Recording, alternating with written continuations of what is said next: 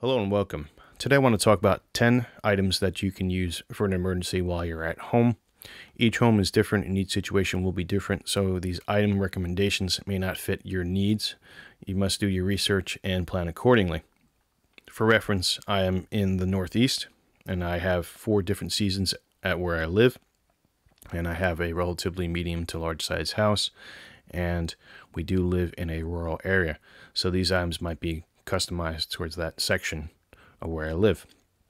Let's get started. We have a Leatherman Supertool 300 here. This is a plier-based type of tool. It's a great tool for working.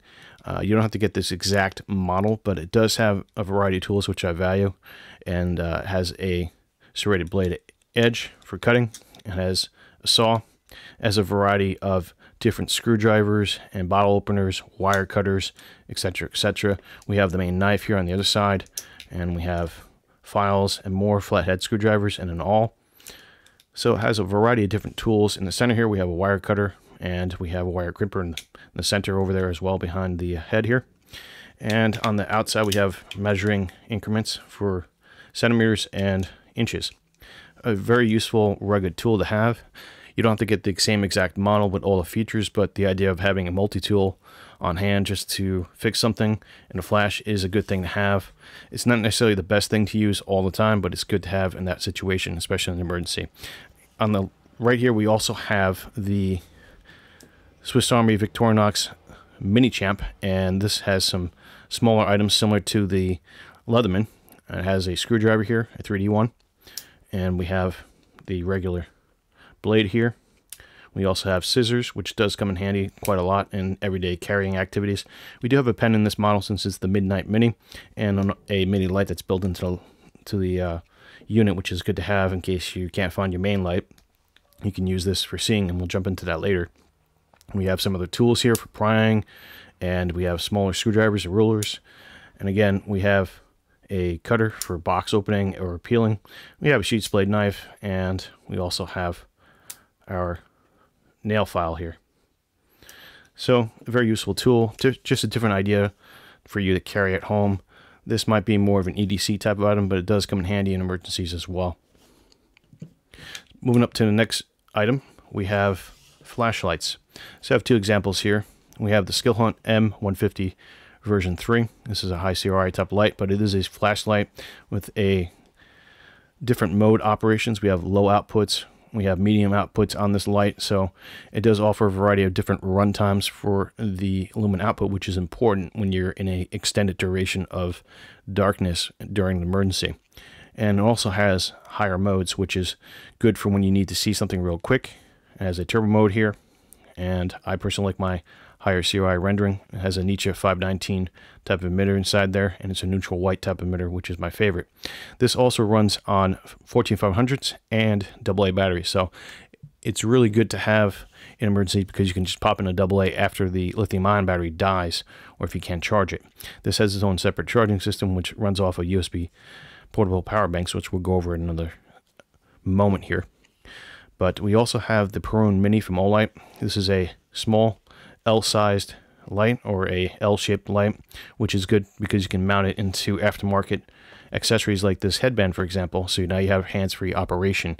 Having hands-free operation is very invaluable in an emergency because sometimes you can't hold a light with one hand and work with the other hand.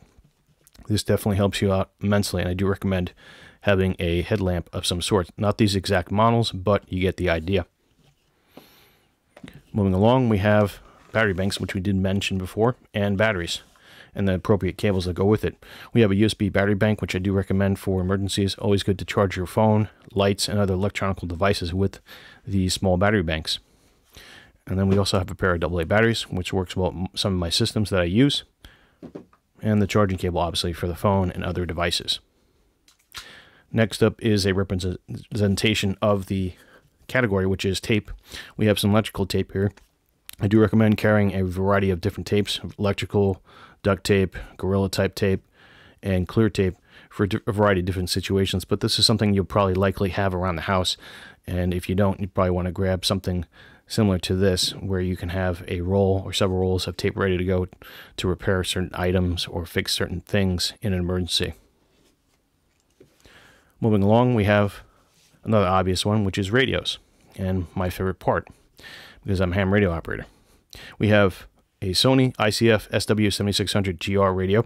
This is a shortwave type of radio. The specialty in this type of radio is that it also does single sideband, which is important to me and what I use it for when monitoring ham bands. The idea behind this is to gather information and to act appropriately on that information, and these devices allow you to do that, albeit they're slightly different functions and what they used for. But for this one, for example, you just turn it on and it has automatic reception of radio stations nearby. So you can get news, you can get warnings of weather or whatnot. So that's why I like having a shortwave type of radio receiver here. This covers a wide swath of the shortwave bands, which is really important to know what's going on in terms of an emergency, like say a blizzard or civil unrest or just anything in general around your area you're going to get news on. And that's always good to plan ahead with that kind of information, because the internet may not be useful, your cell phone might not be working, you might not have power, etc., etc. These run on batteries, so definitely get a radio that runs on batteries. This particular model is a Yaesu VX7R. It's a ham radio. You don't need a license to buy it. It runs on 4 different bands. We have 6 meter, 2 meters, 1.25 meters, and 70 centimeters that this can transceive on. It also has a wideband reception of the shortwave bands all the way up to 999 megahertz, minus the cellular. So it's a very versatile wideband receiver radio, as well as being a good transceiver radio.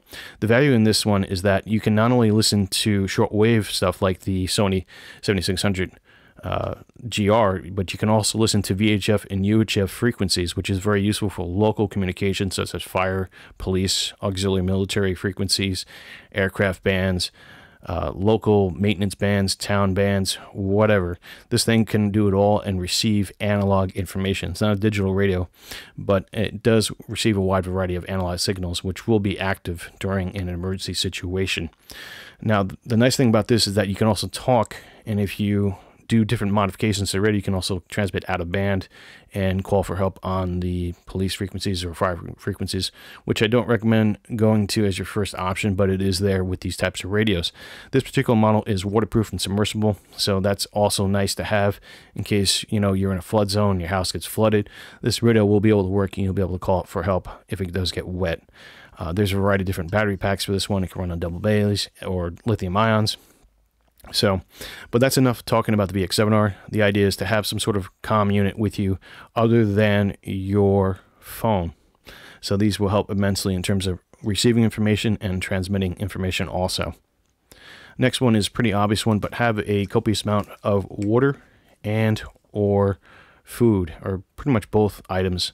Those are pretty good to have because you're going to need water to sustain yourself, and during an emergency, you might not be able to get out and get to water and food. For example, where I live, we sometimes get blizzards and the snowplows don't come in for a day or two, potentially. So you'll have to wait out the storm and potentially go without food. It's a good idea to stock up on food and water. It's a straightforward, obvious thing, but not everybody does it.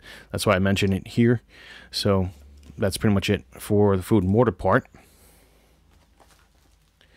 The next option is a combo piece here. What we have is the ability to start fire. So you have lighters, matches, ferro rods, and other methods of starting fire there. Magnifying glass if you're really into that. Having the ability to have fire provides a way of making tools, processing food, creating light, creating warmth, especially in the colder months, and a good psychological boost when things are cold out. So here in the Northeast, sometimes we get stuck in with blizzards. We don't have power, meaning our electrical controlled oil system does not burn necessarily properly. So that means our pipes freeze, etc., etc. Having the ability to heat your house and keep your pipes warm during the winter is paramount. So having the ability to start fire is something you want to have during an emergency while you're at home. Another thing you can probably see here based off the pack here, we have cordage here and different lengths of types of cordage. This is important because you can tie things down to secure things. You can make tools with it. You can repair things. And in some cases, you can even use the actual cordage itself for a wick or a fishing line or some kind of gathering food device or lighting element as well. So that's very important to have in an emergency at your house.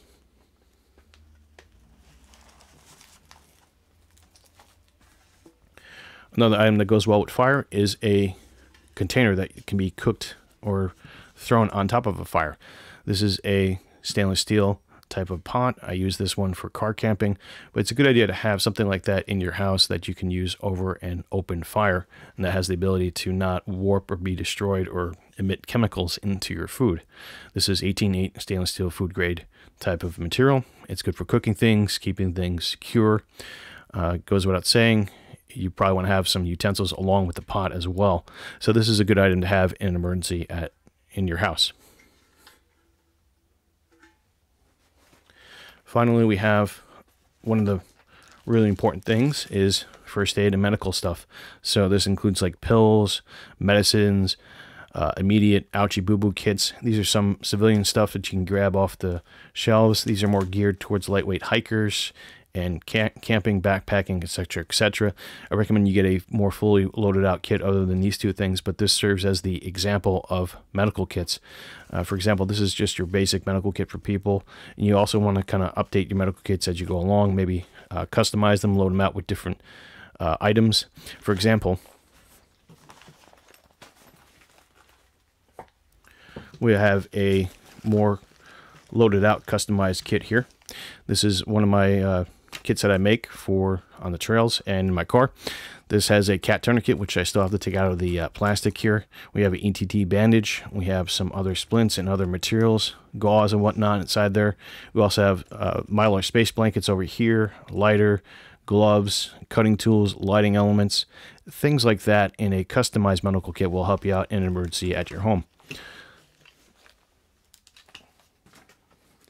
So those are the 10 different things I do recommend for an emergency at home. Of course, each thing is going to change and be different based on your situation and how many people you're living with, or if you're by yourself, etc., etc.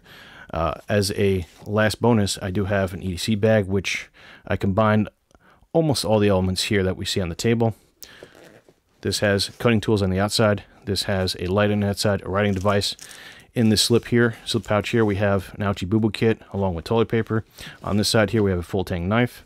And on the handle here, we have some cordage to use as well.